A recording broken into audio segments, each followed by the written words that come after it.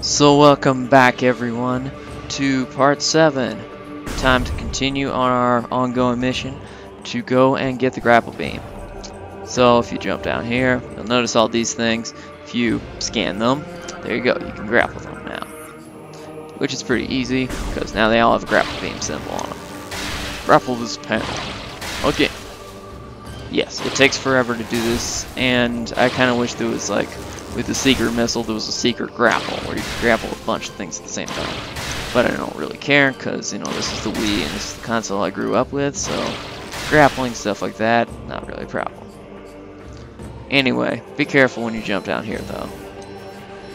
Because be prepared for this. Now the music turns awesome. Generally, the Metroid soundtrack is awesome. Anyway, these guys can teleport if you read their information, which I'm not really going to. But here's what you need to know. Go into hyper mode. It's about all you need to know. Because you cannot actually be damaged in hyper mode. Come on. Low on phase on. There you go.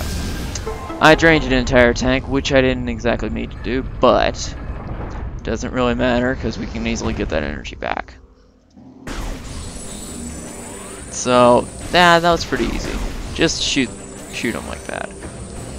You can easily beat them, and the Reptilicus hunters are gone.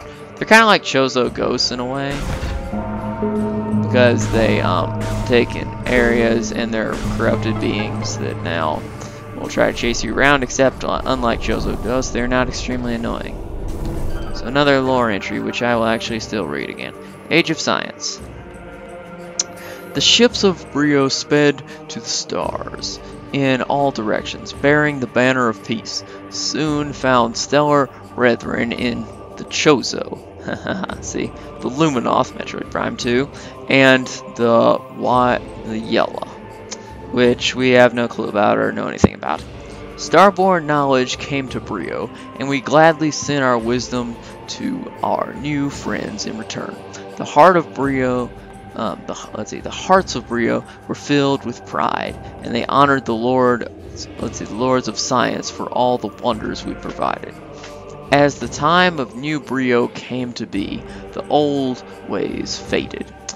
The cries of joy from those who honored science, covered with angry shouts of those who mourned the old ways, the primal traditions. And they end up having a war because of that. So, yeah. Anyway, go over here. And if you want to use that hint button that you have no clue about yet, it's right there. Number 2, which is new to this game, but, you know, it's kind of cool. If you're a newbie, which I'm not though, I just wanted to show it off. So, I will actually scan these guys in a minute, but I forgot to do that, so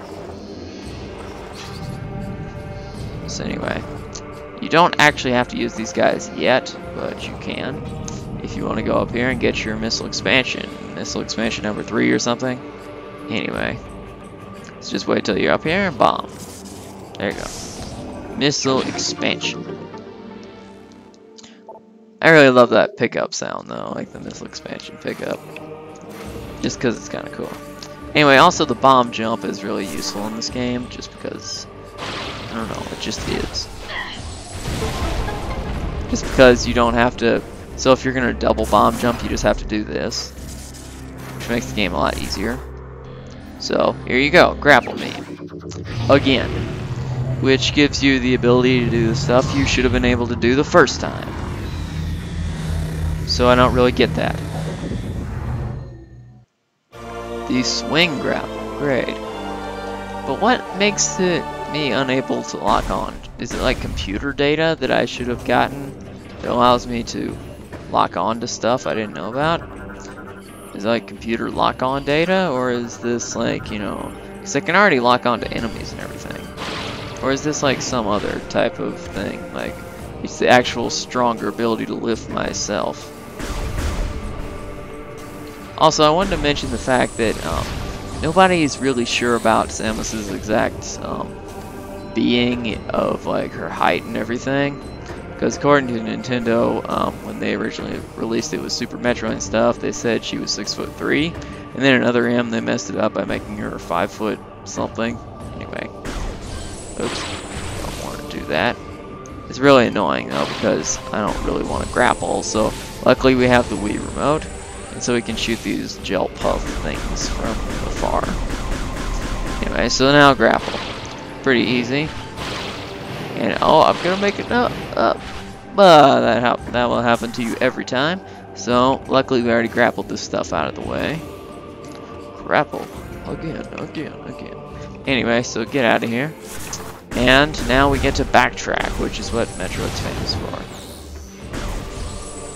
And sadly, in this game, there is no super missile or such, which would be very useful upgrades in my opinion. So here's another one of those Reptilicus hunters. Take them down easy.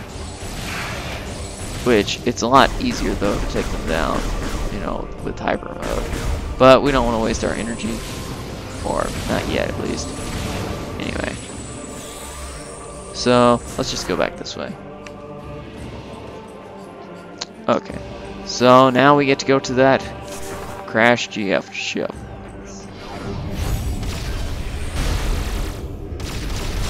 There you go. The other one should be up here. It's a little bit wasteful, but I don't really care. Because it's hyper mode, and this game is pretty easy. So, playing in Veteran isn't really that hard, and I can recommend it for any of the people who play games like Bioshock or any of those, like... I can never scan these guys. I keep telling you that. Anyway, we'll scan them later. But the only way past here right now is to go through this bomb slot. So, also if you notice there's a missile expansion on the roof, which we will get in a moment. But first we have to go through here to get to this guy. You won't have a chance to scan for a while if you don't scan him now, so scan him now. You'll be able to find him on the Valhalla later when you investigate that. But don't let him hit you because he will take a lot of energy. But he's pretty easy. So anyway, now this is a pretty easy puzzle. You gotta just grapple that. And here's something that confused me the first time I played the game. You have to get them both directly across from each other before you can grapple another one. So if you like grapple one from up here and then one from down here, they'll go back in place because you have to grapple them in a certain order just so that they both link up. It's not really that hard, and you probably will get it on your first try, but I just want to warn you because I wasted like 20 minutes trying to figure that out. How dumb I am on my first playthroughs. Anyway, so there you go. Now we have access to the map, kind of. So now that we have a map, our ship now knows where we're supposed to go. Well, rather we know where we're supposed to go. Whereas our ship should have already known because it could scan the planet. We don't want to go that way. I want to go this way. Samus, the satellite data. They must be supplying power to the siege. If these targets are eliminated... Hey look, it's Rundus, see? We are uploading the location of... See Rundus? Yeah, that's a little thing I found on one of my playthroughs. Anyway, Rundus is over there. So that's where they're telling you to go. Fly away, Rundus. Anyway, just a friendly bounty hunter type greeting, obviously, because we all love Rundus, obviously. But how come he didn't come speak to us? I thought we were friends. But I guess I thought incorrectly. Anyway, here's the double bomb jump part. Ugh, I always mess this part up though. So I shouldn't be surprised. So you gotta wait for this thing to come along. And hopefully that's what you will get as a result. And now you can leap over here, go through there, and there you are. A new type of enemy as well, besides getting our missile expansion here in a sec. So if you scan the enemy, now you know how to grapple it. Take you that. And that! There. Anyway. Pretty easy. Missile expansion. Just like our fourth. Anyway. As I said, I don't really value missiles that much, but, you know, I'm willing to take them because it's part of the 100%, and, you know, they'll come in handy sometimes.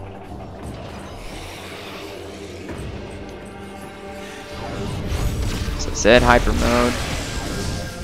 Now let's just try to get out of here. We don't need to fight the next one. Unless he picks the fight himself, which he will if you don't get out of here on time. But luckily my loading times are working out on this Wii U, so pretty easy. And there you just grapple this thing. And here we are. Another enemy. An enemy will meet only once, so scan it while you can. I don't really know what to call these things, but it has a name for them. Alpha Hopper. Anyway, these things don't matter because we have Hyper Mode. We're invulnerable during Hyper Mode, and Hyper Mode is just plain awesome.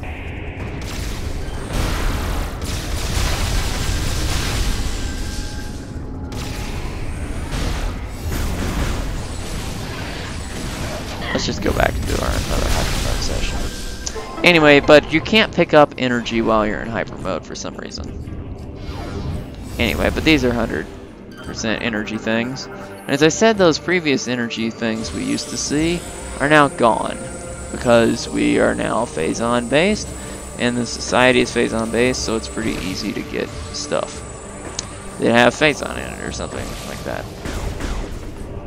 So now, time to go back to our ship. And I think before we end this part, I wanted to quick grab something from the thorny jungle, energy tank to be exact. This may make this part a little longer, but who cares? And why would I want to grab an energy tank from the thorny jungle? It's just for Rundus, if for newbies. Now, I don't personally have a problem with Rundus fighting him. Okay, that's just a hint. We have to fight Rundus. Sorry, I gave that away, but that will happen soon enough. And so, what's going to end up happening is you will naturally have 3 energy tanks at this point if you got all the ones I pointed out. So go to the thorny jungle, because there you can get an extra energy tank pretty early in the area, and then you're not allowed to proceed any farther, so you'd have to backtrack. But I already know this, so it'll be pretty easy. So just fly over here, and we'll be at the thorny jungle. But it's kind of interesting how this game uses its loading times and everything, just because, you know, they go by in little cutscenes. And this is the thorny jungle.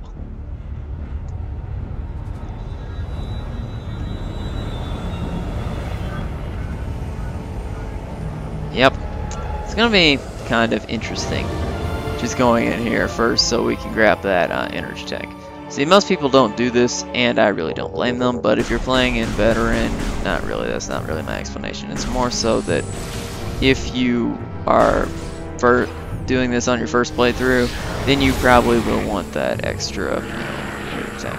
So, scanning the space fire does nothing for you, and since he's in hyper mode, he does a bunch of extra damage.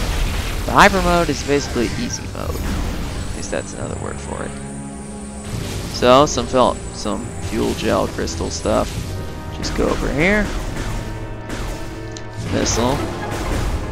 There is no lore in here, and just grab the energy tank. Okay, there we go. And so now it's time just to go back and go up. Because up here is a little secret passage to get to disable that shielding. You can do it when you come back here the second time, or if this is your first time coming through here after you defeat Rundus and all. You can scan this stuff through the door, it's not really necessary. But if you don't want to like get your eye on this research thing, slow just a crate, it won't move.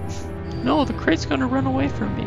So anyway, you just pull this thing, and then, come on, there. Okay, so it disables the power, and now we'll be able to go through there.